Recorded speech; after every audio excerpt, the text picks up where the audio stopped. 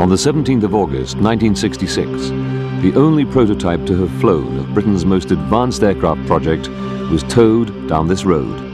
It flew just 24 times, and the £200 million that had been spent on its research and development was eventually to be reduced to just £50,000 worth of scrap.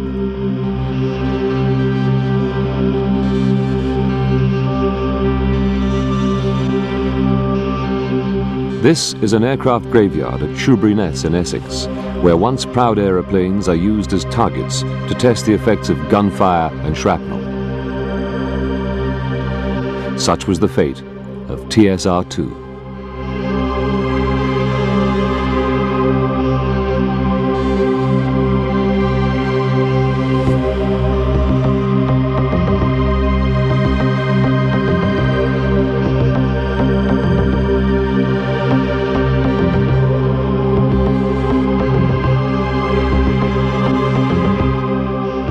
What remains today of the TSR2 project can only be found in museums, standing as testimony to the decisions that sealed its fate.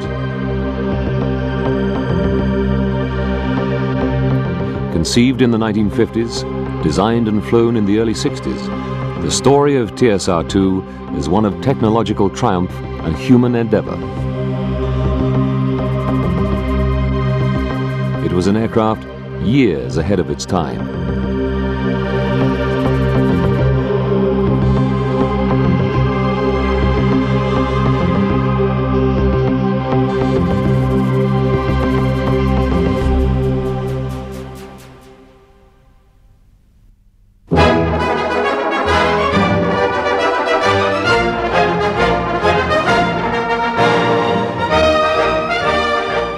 The years 1950 to 1957 could be described as the post-war golden age of the British aircraft industry.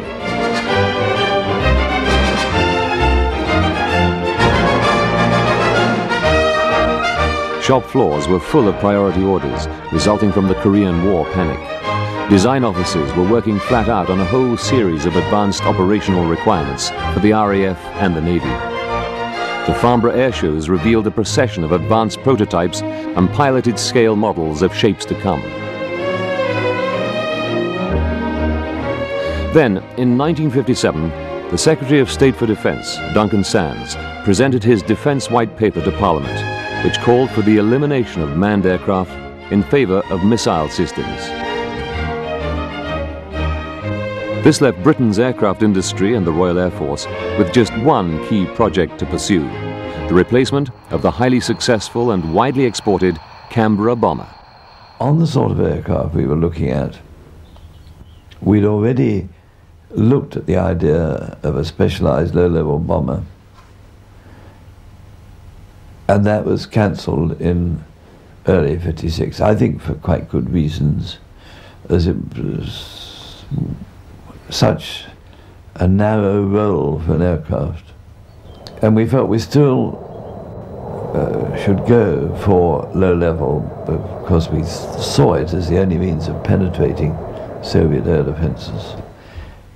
But equally, we wanted it to be able to put on a reasonable performance at altitude. And I'm talking anywhere between 40 and 60,000 feet.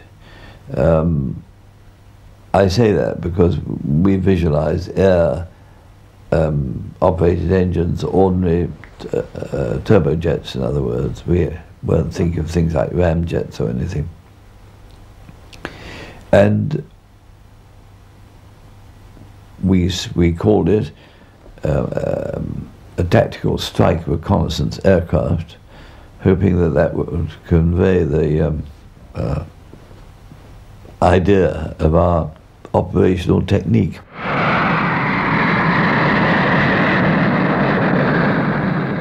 Meanwhile, the Royal Navy had not been idle in identifying its requirement for a low-flying strike aircraft.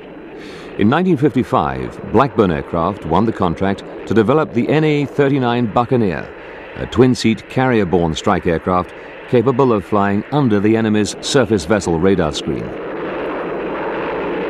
The Navy had a powerful ally in Lord Louis Mountbatten, who, as Chief of the Defence Staff and a lifelong naval officer, tried to persuade the RAF to opt for a modified version of the Buccaneer as the Canberra replacement. Whilst this would have helped to reduce the costs for the Navy and ultimately the Air Force, the RAF felt that the Buccaneer would not fulfill their requirements. Now, the Buccaneer was an extraordinarily successful airplane.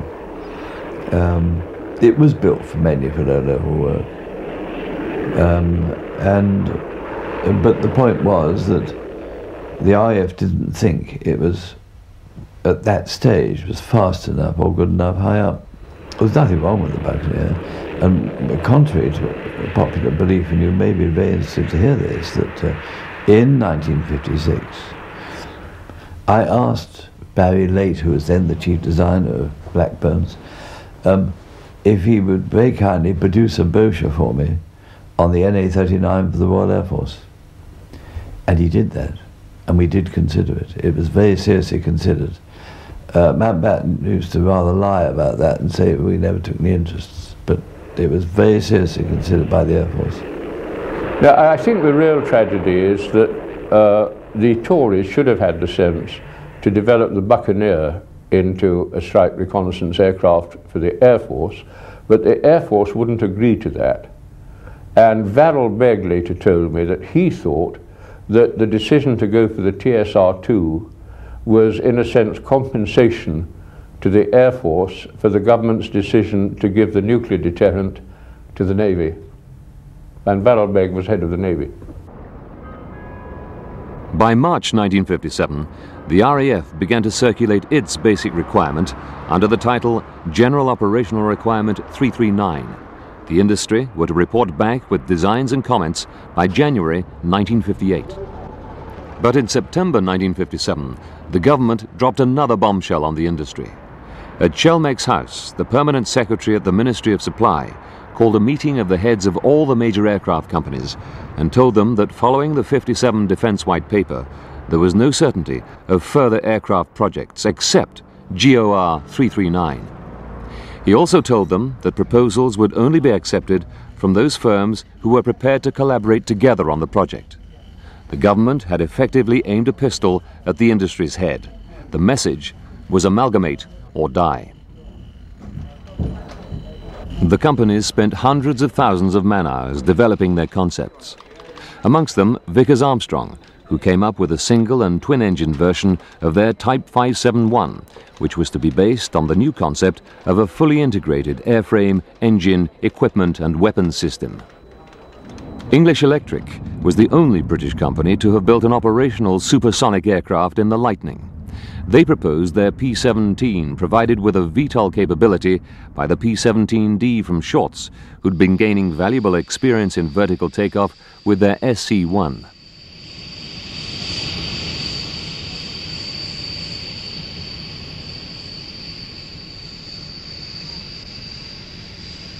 The P-17 concept was a very, very good one, and if you look at the general arrangement drawings of it, superimposed on a picture of the TSR2, you'll find that outwardly there's very little difference. The P-17 was to ride piggyback on the P-17D to give it a full vertical takeoff capability. The P-17D, which was powered by no fewer than 70 engines, was to enable the P-17 to take off and land back on the platform in the air. English Electric had got the measure of the supersonic bomber aspect absolutely right, but their solution to providing the short field takeoff and landing capability with this lifting platform, I think would have been immensely difficult to do, very costly, and I had some doubts as to its practicability. I didn't think it would work.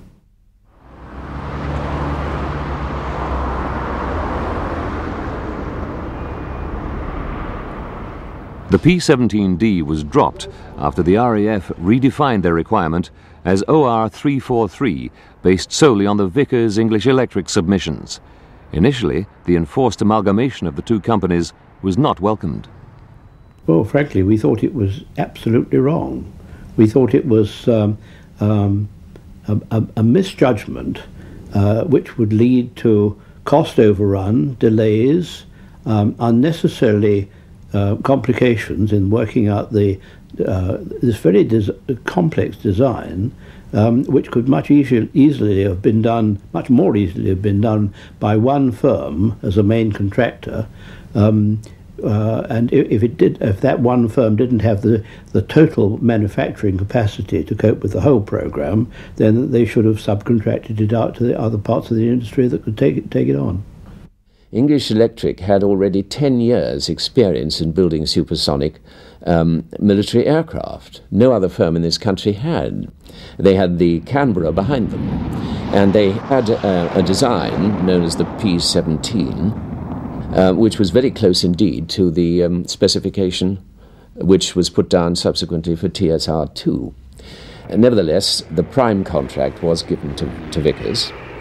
It's true to say that their experience lay in subsonic aircraft and in civil aircraft. The only military plane, I think, that they built was the Valiant bomber, which had manifest structural faults in design and was in fact withdrawn after 5 years, so you could say it was a failure.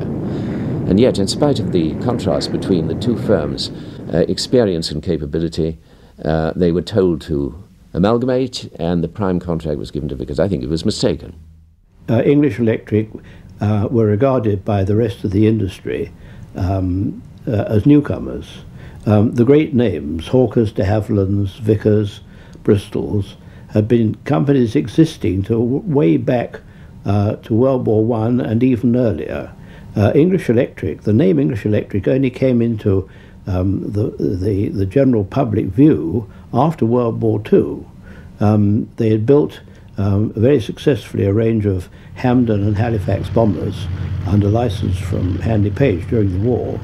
And then on the basis of that, a new design team was formed in 1945, specifically to design and build for the RAF its first jet bomber, the Canberra.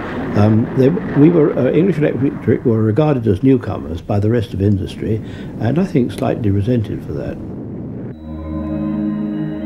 By any standards at that time, TSR2 was to be the most advanced aircraft in the world. It was to be capable of around Mach 1.1 at 200 feet and Mach 2 at medium and high altitudes with a radius of action of 1,000 nautical miles.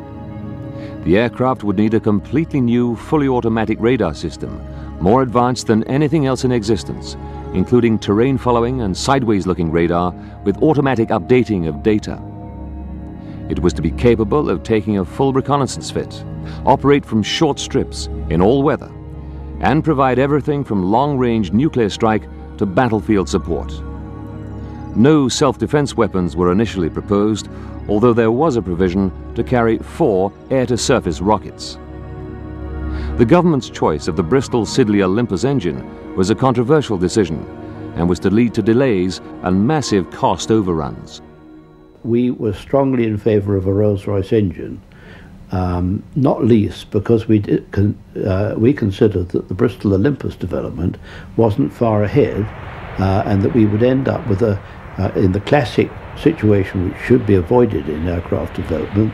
That's a new design of aeroplane with a new design of engine right from Flight 1.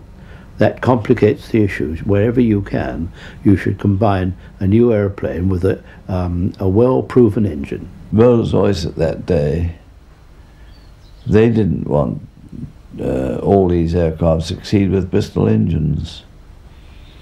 And this was before Rolls-Royce bought up Bristol. The TSR2 was going to have the Bristol Olympus. The 1154 was going to have a form of the Bristol Pegasus. And this really didn't suit Rolls-Royce at all at the time. Undoubtedly, the development costs of the Olympus were a big factor in the escalating costs of the program, but much worse than that, in my view, was the unreliability of the engine. We did actually, to use the phrase I have just used, arrive at a classic situation where we had a brand new untried aeroplane with an engine which was not only unproved, and it hadn't passed its airworthiness type tests, but it actually had a known catastrophic failure on it, which put the TSR2 prototype at risk when we started flying. Problems with the engine would prove difficult to resolve and were not identified until after the first flight. The Vulcan Olympus flying testbed would later blow up whilst taxiing.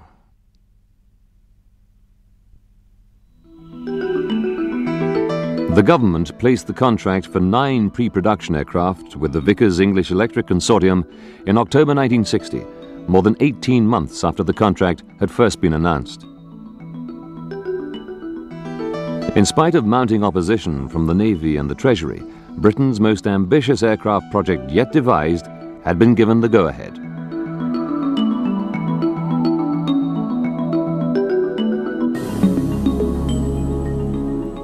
Vickers, under Sir George Edwards, was to be the prime contractor and responsible for the front fuselage section, which included the cockpit, weapon systems and budget control. English Electric, led by its chief designer, Freddie Page, was to concentrate on the aerodynamics, wings, tail and rear fuselage.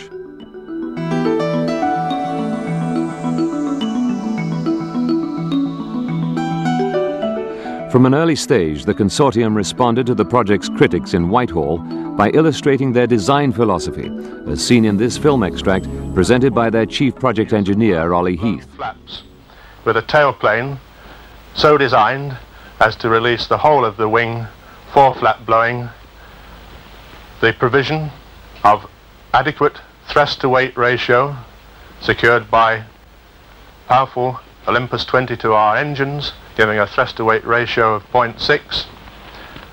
The requirement for rudimentary field operation by large wheels, which despite the requirements for low cross-sectional area, are stowed within the aeroplane without drag penalty.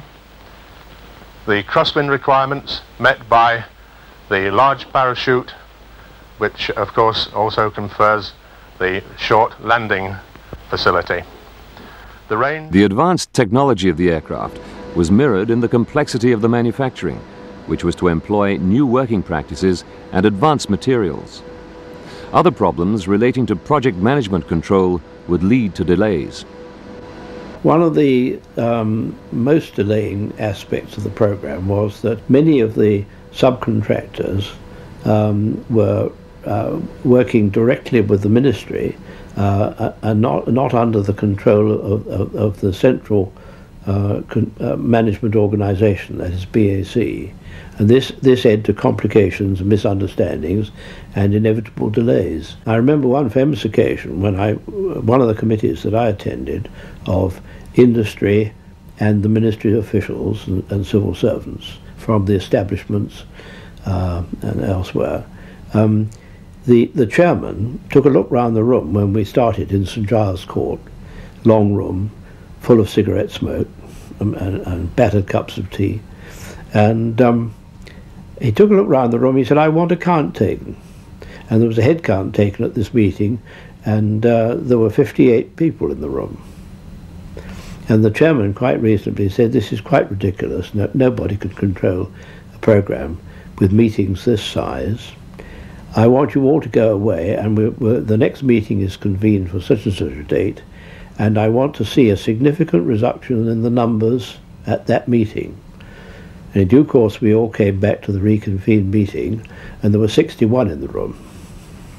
The ministry, for instance, annexed control of the cockpit layout, I think arbitrarily at some point.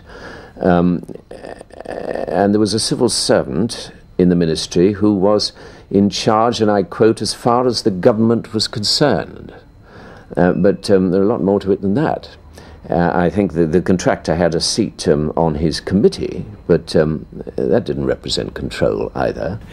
In my own experience, we had cockpit committee meetings which spent days not only just trying to decide where one particular switch should go, but what the caption should be under the switch. And then they decided, against the advice of the operators, in that case me, to put a caption under a vital switch, which made no sense to the aircrew at all, and eventually, before we flew, it had to be changed. And this is a typical example of the very simple, silly delays that occurred in the program. In the United States, the advanced technology and potential of TSR2 had been a source of concern, and progress of the project had been closely monitored. They sent a team over from the Pentagon in 1960 under an official called Cortlandt Perkins, and they went all over the TSR2 building. They expressed enormous enthusiasm. They let the British Aircraft Corporation, they let them understand that they would be interested in purchasing. They were nothing of the kind. They were interested in finding out what was going on, in order to adapt it into their own version, which came much later and much less successfully, the F-111. Now, I don't blame the Americans. Well, I think it's become very clear since those days that the Americans were primarily very worried about the emergence of TSR2 because they saw it as a direct challenge to the military air supremacy that they were aiming to establish with their F-111 swing-wing low-level attack aeroplane, which was designed for a very similar role to TSR-2. Early in 1960, American industry was asked what at the time seemed impossible. It was asked to design an airplane that would fly faster at any altitude than any existing fighter. It was behind it in time. It ran into enormous technical problems, and it overran its cost predictions very, very greatly. But we know that the Americans thought that the TSR-2 was a threat, that if we had been as successful with TSR-2 as we had been with its predecessor, the Canberra, which was so good, if you remember, that the Americans themselves bought the Canberra, I think they saw the TSR as a threat to their potential worldwide interest in exporting military airplanes, and they were very anxious to get rid of it.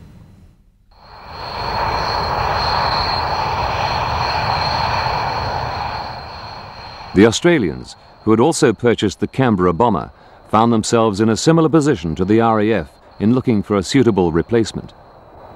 I think the Australians needed to replace their Canberras, and therefore, as they usually did, they looked to Britain and said, "What are you doing? You must be replacing yours." I made 2 visits to Canberra with teams from British Aerospace to make presentations on the TSR2 program, during which we understand that they were planning to acquire 30 airframes. Royal Air Force was planning to have 150, and this 30 would have made a nice addition to and made the production run really stable. During the early part of 1964 was the year in which the airplane first flew. We understood that the Australian government had virtually signed up for a contract for TSR2.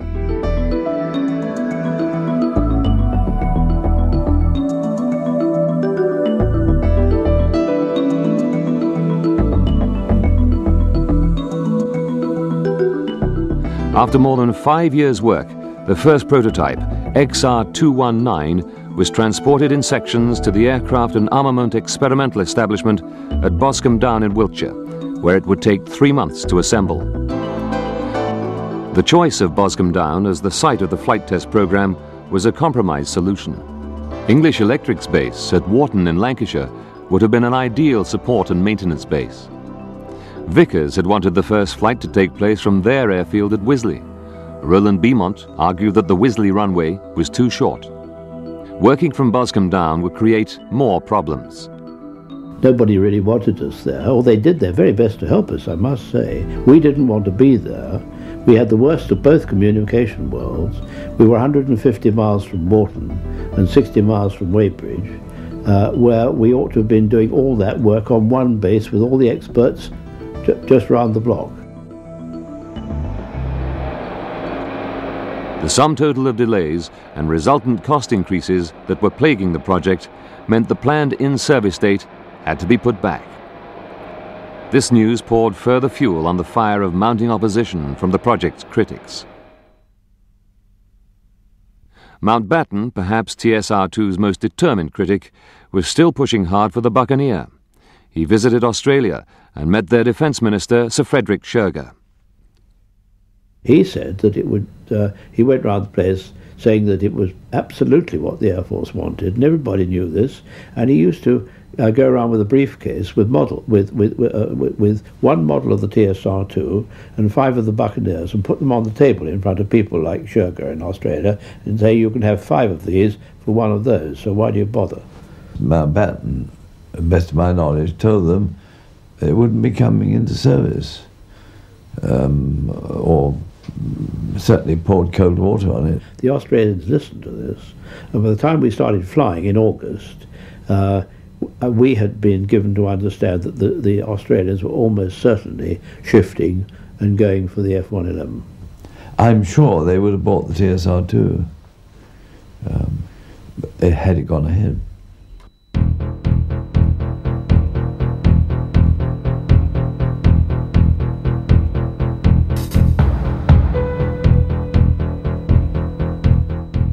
The newly assembled and freshly painted TSR2 was wheeled out in September 1964 to commence its engine runs and taxi trials.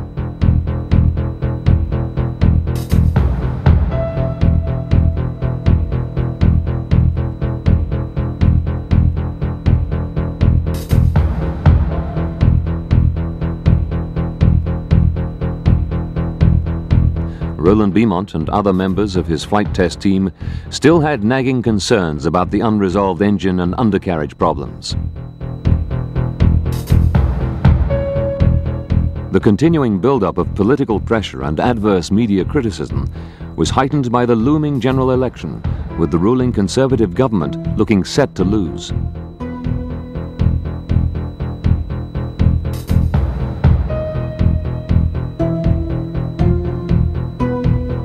Meanwhile, a meeting was convened at Boscombe Down. In view of the October election and the Labour Party's uncertain support for the project, the question on everybody's lips was, when could TSR2 make its first flight? A successful flight before the election might prove critical to the project's survival. The chief project test pilot was faced with a very difficult decision. He was well aware of the dangers of an engine failure and of the consequences of cancellation.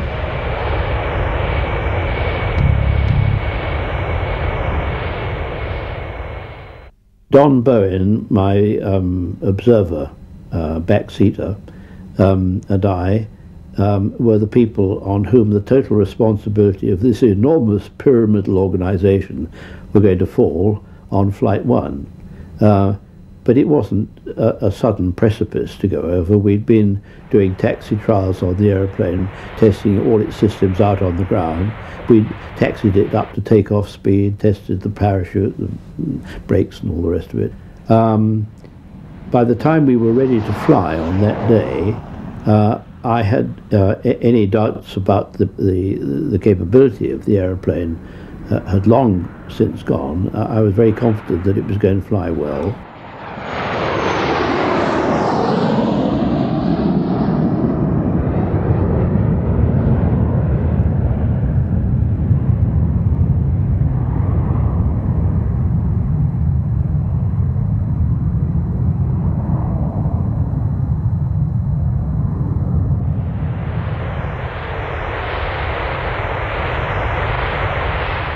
It's an extraordinarily good moment when you turn onto the runway, you call for clearance to go, you get clearance from the tower, 5, 4, 3, 2, 1, brakes off.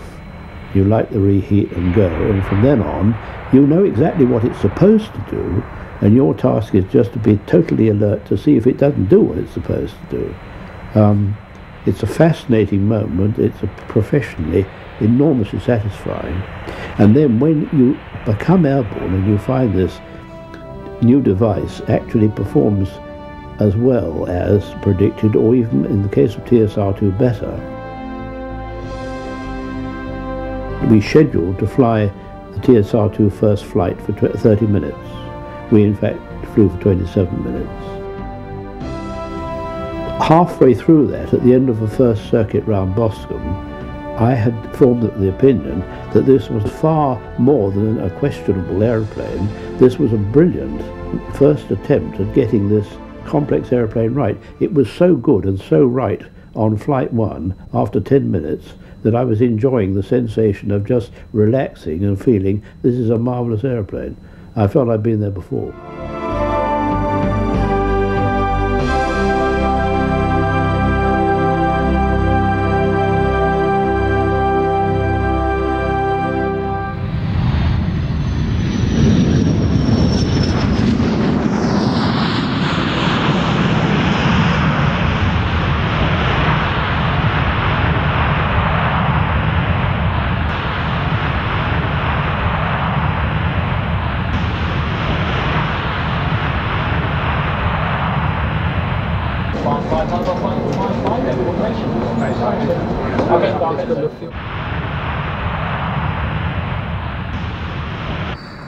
The first flight had demonstrated the potential of the aircraft, but for technical reasons it was not to fly again until the very last day of the year.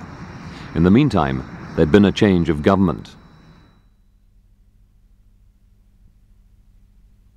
On the 16th of October, the results of the polls confirmed the predicted Labour win.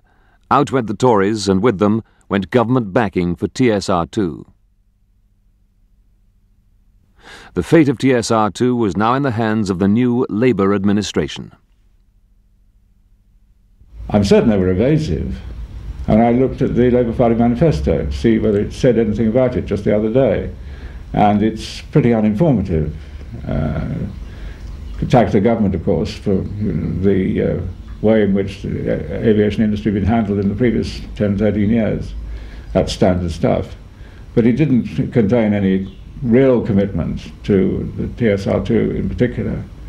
And I think in Preston there was some promise put about in the campaign there that TSR2 will be safe under Labour, but I don't think there was any other indication that they were committed to it, and they were, as I say, I think pretty evasive.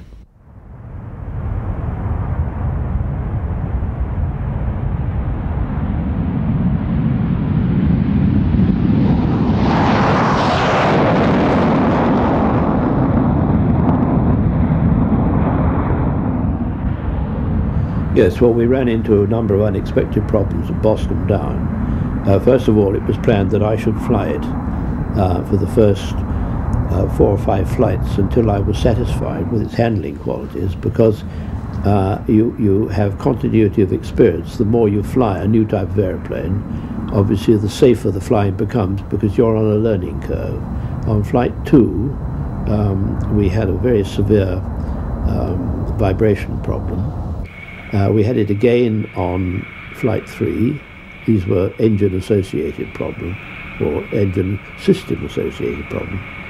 And then on flight 5, we had a major undercarriage malfunction, which could have lost us the prototype. It was actually an abandoned aircraft case had we chosen to take that road. But in consultation with Don Bowen in the back, I said, "Okay, Don, here's your opportunity to try out Martin Baker." That was the ejection seat. And he said, "What are you going to do, B?" And I said, "I think I'm going to try and land it." And there was a long pause from the back, and he said, "You're not going to get rid of me that easily, I'm staying." And so we landed it with the undercarriage in the wrong place. There were a number of problems with the undercarriage. The first one we encountered was sequencing. The undercarriage was not carrying out the correct sequencing in raising and lowering, and that took some time to get right. The next one was that it was what's known as a long stroke undercarriage to absorb this great shock. This, in fact, resulted in it being quite flexible fore and aft, and from the first landing onwards, we found when we touched down with this aeroplane, the undercarriage literally twanged. It swung back as we touched the ground. It caused vibrations to run right through the airframe and to reach the crew area, the cockpit in the nose of the airplane, as a very powerful lateral oscillation. You had an oscillation which was about the same rate as the natural frequency of the human eyeball. So that at the moment you touched down, you stopped being able to see the runway for a fraction of a second. The very nature of test flying will invariably throw up the occasional dramatic moment. that was a one-off. It was a pilot on his first flight on the aeroplane. He hadn't quite understood the dynamics of the aeroplane, and he'd got his approach slightly wrong, and he touched down at a very high rate of descent.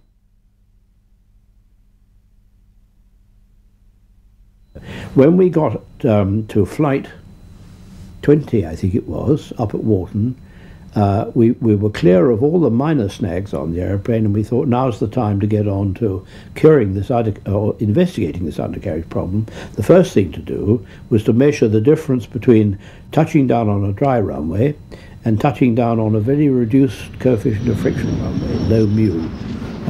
That was obtained by getting the fire brigade to spread foam on the runway, and Jimmy Dale touched down on the foam with the onboard vibration sensors measuring the vibration set up at that point, and they were then directly compared with the similar vibrations caused on touching down on a dry runway. That was all part of the research to get that one right.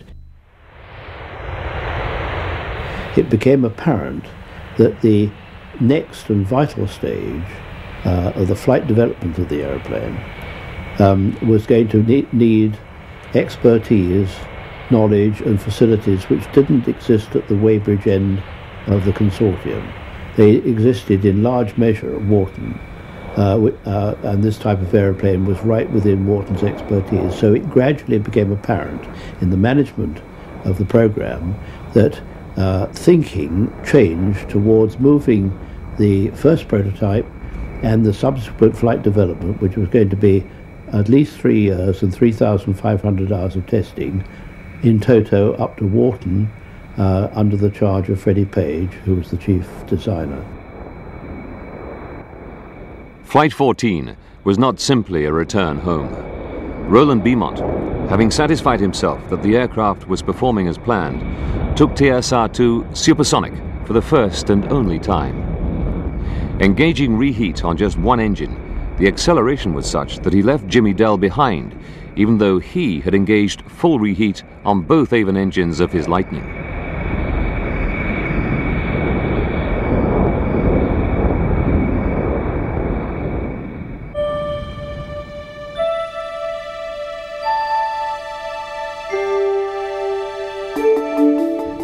This new aeroplane was, despite its difficulties, despite its management problems, despite the rather unpleasant and hazardous faults that had occurred in some of the first few flights, it was now showing itself to be a tremendous thoroughbred. It was going to be a wonderful aeroplane. It was already extraordinarily satisfying to fly as a professional. I had been looking forward enormously to shaking the dust of Boscombe off my feet figuratively and flying this aeroplane back to my own base, where even the voice of the air traffic controllers were my friend. And we flew back into that environment, we brought it home, and now we were going to get on with it, and no holds barred. It was a very good feeling.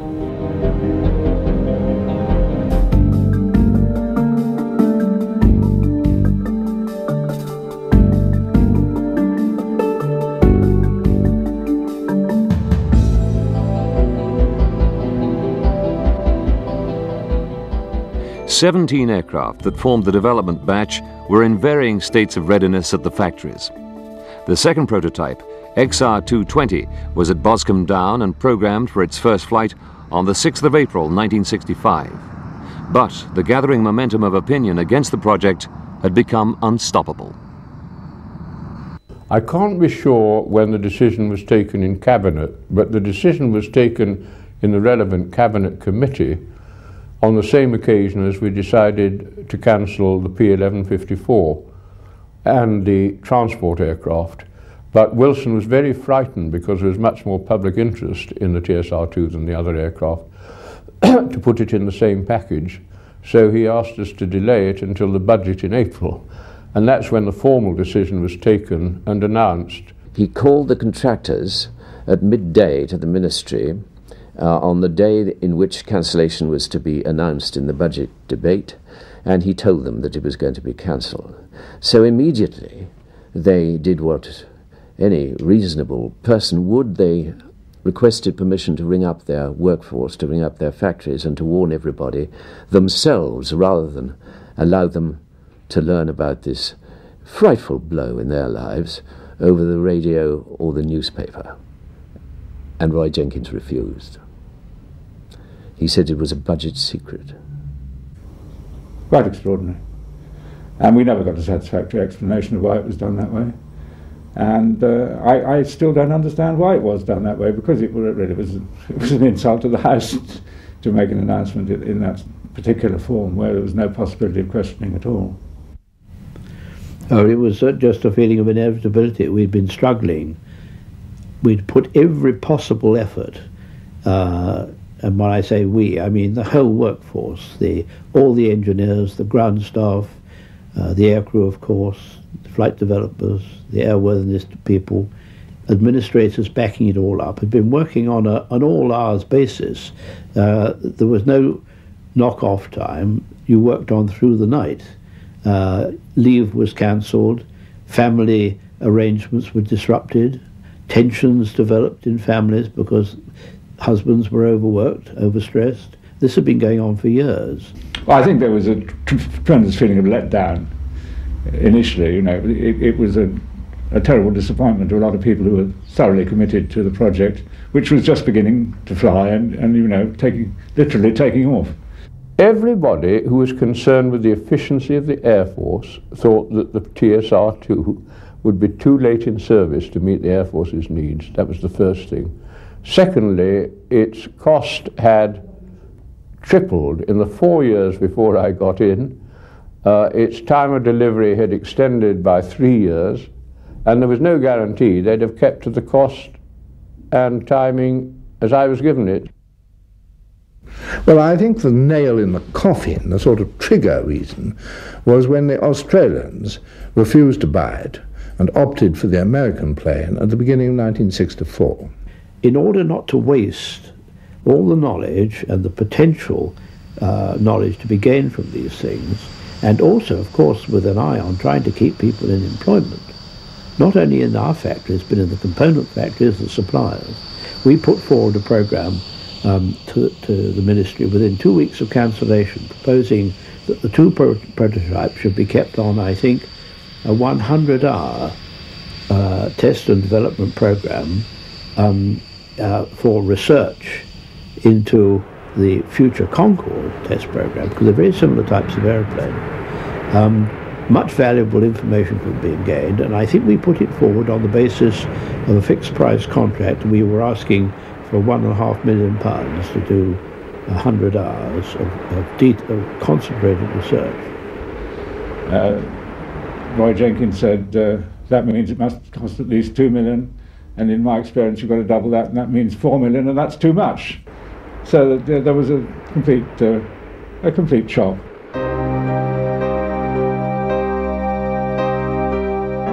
Following the cancellation came one of the most bizarre episodes in the history of British aviation. For some, it appeared that the cancellation of TSR2 was not enough. Orders were given to destroy everything.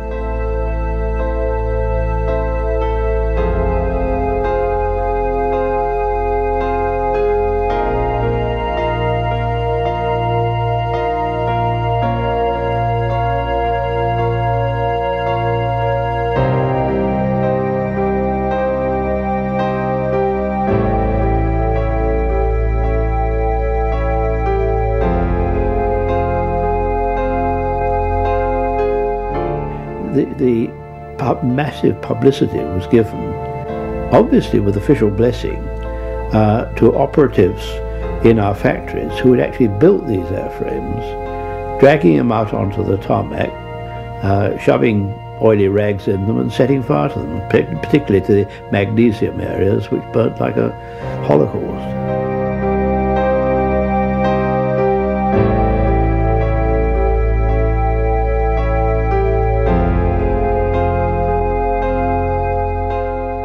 I think it's the most shameful aspect of this sad story. There is no sort of reason whatsoever except what you could really describe as a selfish determination to ensure that that aeroplane would never be built under any other circumstances or in the future. I never heard anybody connected with this project who was other than shocked by this decision. I can't tell you who took it, but the finger must point at the government in one department or other. Well, it wasn't ordered by me, I can tell you that. Absolutely not. And I don't think it was ordered by Roy Jenkins, who was the only other minister who would have had a say. I know then that I just had the immense dramatic task of inviting some hundreds of my staff to consider the fact that they were going to be made redundant. And all these dedicated people of high skills were just shown their cards, and many of them went to America, of course. In America, in 1964, the F-111 was taking shape. Following meetings with Defense Secretary Robert McNamara, Dennis Healy had become convinced that the F-111 would fulfill the RAF's requirements, whilst being cheaper and in service earlier than TSR2.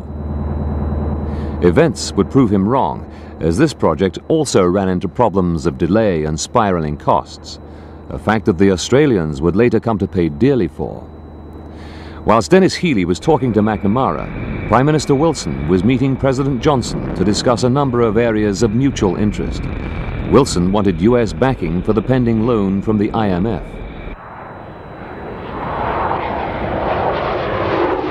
The thinking back in Britain was that the Americans had extracted a heavy price for their support by demanding the cancellation of TSR2. I don't think international diplomacy operates quite so crudely as that. We wanted good relations with the Americans, but there was never any suggestion in my mind that a condition for having IMF support. The Americans wanted a variety of things.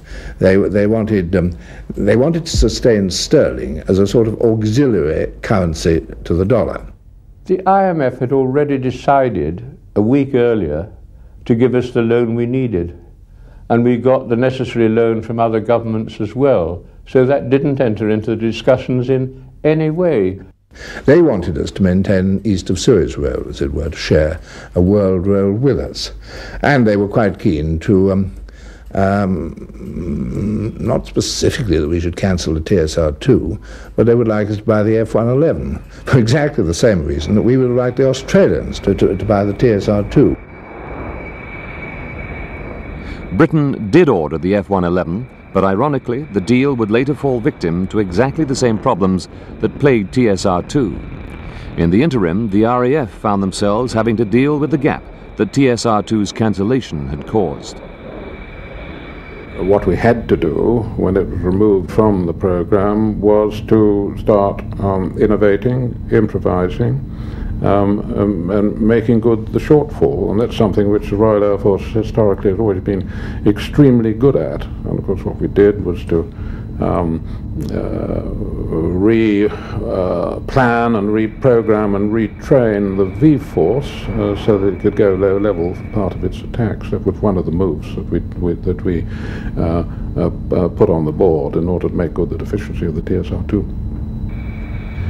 Well, I think TSR2 is probably an example, and it's wrong to lay down the law on the matter when when you don't know all the facts and haven't got access to all the books and records. But I think it is an example, and we've seen far too many of them before and since, and even to this day, of British governments not seeming to value the importance of a thriving aerospace industry. I think what was the case was that that I and some other people too, Chancellor Jim Callaghan, George Brown, who was First Secretary of State, thought, and I think thought with some justification, that the aircraft industry was consuming too large a proportion of our research and development resources, and also that it was too keen, for understandable reasons, not unworthy reasons, it was too keen on breaching the frontiers of knowledge on aircraft design, rather than concentrating on making and selling planes which it could make and sold. Well, nobody, it's 30 years now, and nobody has ever in that time given me a clear and reasonable explanation of why it was cancelled. I called my book The Murder of TSR2, and that, I believe, is exactly what happened. Though to put your finger precisely on the murderer is less easy. There were a good many.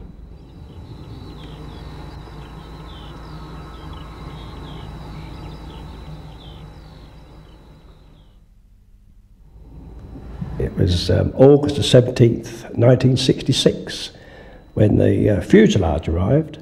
Previously to that, 2 or 3 days before that, we'd had a couple of TSR wings arrived here at Shoeburyness, White City. They all came in bit by bit, and we then proceeded to build it up until the state that it is on that picture behind me on our apron. It was quite a showpiece. It was a beautiful aircraft. It was way ahead of its time, so we was informed. And I personally think it was a criminal act to get rid of it as it was done. But it was our job in them days to destruct, to test the vulnerability of fuselages, systems, wings, anything like that. That is our job. Unfortunately, the TSR was one of them. And when she finally met her death here, there were several of us that was very, very sad. And we remember very well to this day. We have got 1 or 2 little bits and pieces of her still remaining, but nothing of any size or bulk. The only one that flew, she was destroyed, which I feel very sad about.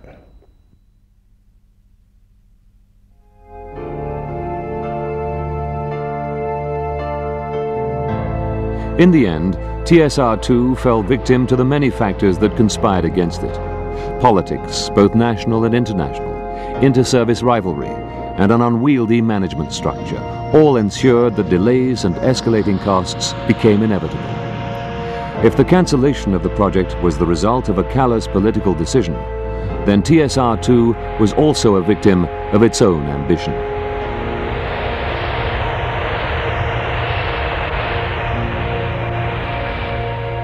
I think it was a bridge too far.